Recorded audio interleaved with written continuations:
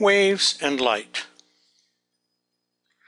In the 1600s, it was confirmed that light was a wave phenomenon because light forms interference patterns, among other things, and this is a property of waves, not of particles. Waves are the transmission of energy through a medium. They can either be a single wave, called a pulse, or a repeating wave. To understand the electronic structure of atoms, one must understand the nature of electromagnetic radiation. Repeating waves have a wavelength, the distance between corresponding points on adjacent waves. The symbol for the wavelength is the Greek letter lambda. They have an amplitude, the maximum displacement from the rest position. And they have a frequency, the number of crests that pass a specific point in a given time. The symbol for the frequency is the Greek letter nu. The wavelength and frequency are related to the speed of the wave. Speed equals frequency times wavelength. And for physical waves like water, amplitude and frequency are related to the energy the wave carries. Light is a repeating wave. It is a variation in the electromagnetic readings. Light waves do not have a variable amplitude like water waves, so the energy of the wave is related only to the frequency of the wave. The speed of light, given the symbol c, is a constant in a vacuum regardless of the frequency of the wave. So the higher the frequency, the shorter the wavelength, and vice versa. So the speed of light, c, is equal to the wavelength of the light, lambda, times the frequency of the light, nu. The electromagnetic spectrum includes much more than visible light, as is shown here. Frequency and energy increase to the left. Most of the types of electromagnetic radiation are not detectable by the human eye.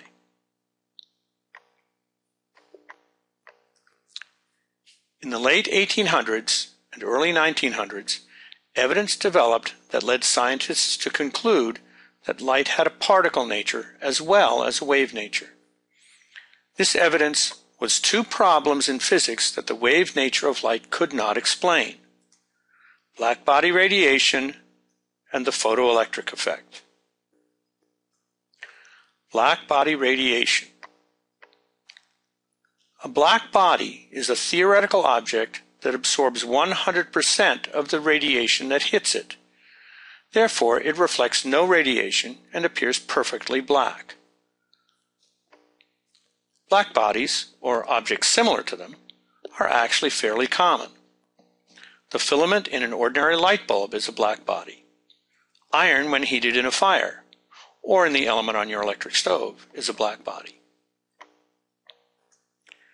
When a black body is heated, it emits radiation. A hot object emits radiation in a range of wavelengths of varying intensities. The radiation spectrum has a shape like that of the graph below, with the peak wavelength directly related to the source temperature. The spectrum of light given off by a black body is dependent only on the temperature of the body, not on what the body is. The temperature of a heated object can be determined by its color. Note on the diagram below that as an object becomes hotter, the peak becomes higher, meaning more energy is emitted, and the wavelength of the peak becomes shorter and its energy increases. At around 500 degrees Celsius, there is enough emitted energy in the visible spectrum to be seen as a red glow, changing to yellow as the temperature increases. Classical physics suggests that as the wavelength decreases and the frequency of emitted light increases, the amount of energy released should also increase. This is the graph labeled Rayleigh-Jean's law. Notice that at higher frequencies and energies, the Rayleigh-Jean's law does not look at all like the actual blackbody spectrum. This lack of correspondence is called the ultraviolet catastrophe. This is a huge problem. In 1900, after several attempts to explain the spectrum of a black body, Max Planck proposed that light could only be emitted or absorbed in discrete packets that he called quanta. This is the quantum nature of light, and means that light has a particle nature as well as a wave nature. Based on this assumption, Planck was able to derive an equation that fit the emission of black body radiation. Even Planck at first thought that this was only a theoretical construct, but later came to believe that it was a fundamental aspect of the nature of light. The quanta came to be called photons and are the particles of light. The second problem in physics was the photoelectric effect. The photoelectric effect was first observed in 1887. It arose from experiments where light was shined on a metal plate that carried a static charge. If the charged plate were left alone, it would slowly lose its charge. When light was shined on a negatively charged plate, the charge disappeared rapidly. If light were shined on a positively charged plate, the charge would not disappear.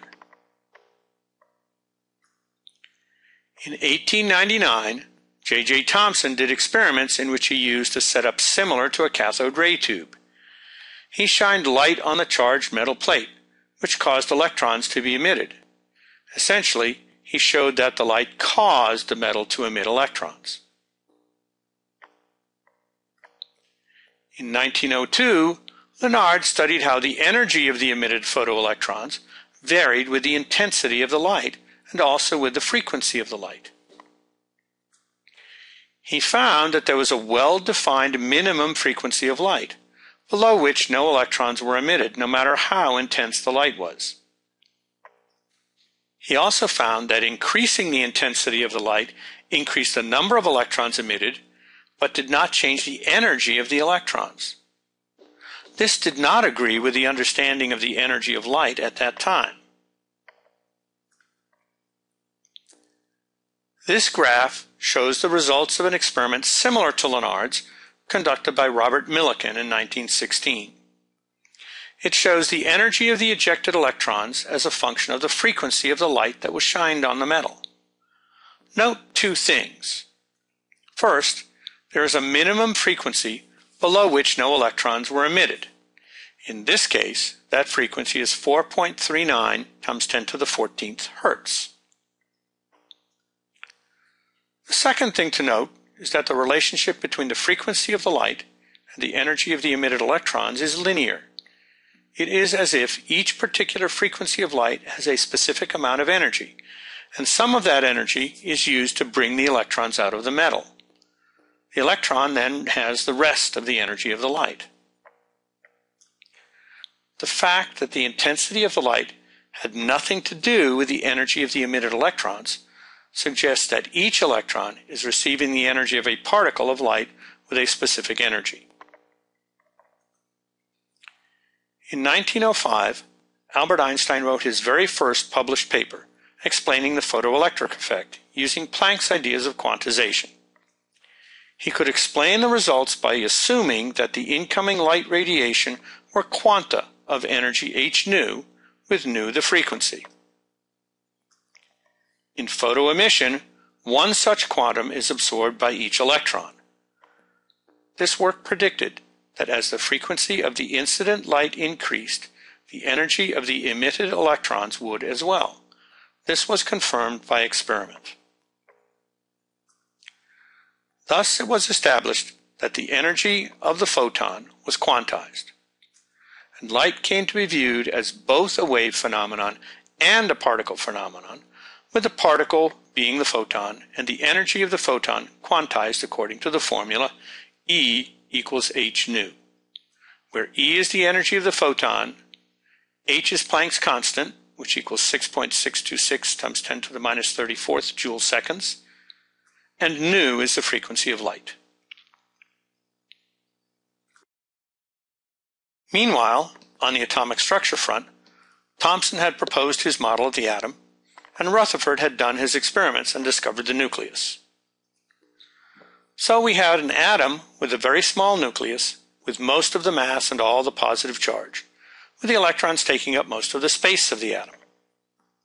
The problem was that there seemed to be no reason for the electrons not to fall into the nucleus and for the atom to therefore collapse.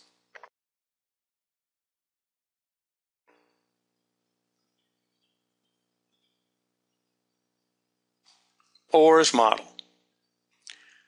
Now that we know about light, we can go on to the next model of the atom, Bohr's model. But first, we need to go back to the 1880s and talk about the hydrogen spectrum. Then we can discuss Bohr's model. The spectrum of hydrogen was discovered in the 1860s and early 70s. Initially, in the visible region of the spectrum, 4 lines were discovered. This spectrum was drawn with the energy increasing to the left. Eventually, other lines were discovered in the near ultraviolet region. The lines seemed to be getting closer and closer together until they reached a limit, beyond which the line stopped. In 1885, Johann Balmer, a Swiss mathematician, discovered that the wavelengths of the lines in the visible spectrum of hydrogen could be described by a simple formula involving only a single integer value. This was quite surprising at the time. Other parts of the hydrogen spectrum were discovered as well, one in the infrared region, the Paschen series, and one in the far ultraviolet region, the Lyman series. Both of these sets of lines could also be described by a formula similar to the one Balmer had found, but with a different set of integers. In fact, a single formula involving 2 integer values could be used to describe all of these lines. When converted into a formula calculating energy rather than wavelength, the formula becomes this, where n1 and n2 are integer values, n2 is greater than n1, and r is a constant called the Rydberg constant. In the Paschen series, n1 equals 3. For the Balmer series, n1 equals 2, and for the Lyman series, n1 equals 1. So the energies of the lines increase as the value of n1 decreases. In addition, the Lyman series represents the last series of lines in the hydrogen spectrum, the highest energy set of lines.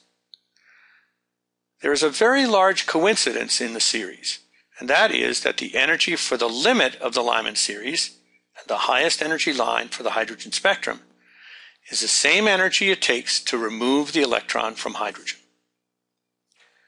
This leads to the suggestion that these lines in the spectrum are somehow related to the energy of the electron in the atom. In particular, that they involve changes in the energy of the electron within the atom. But there are only specific energy changes represented in the spectrum. The spectrum is not continuous, but is made up of sharp lines. The only way this can happen is if there are only certain energies that the electron can have in the atom.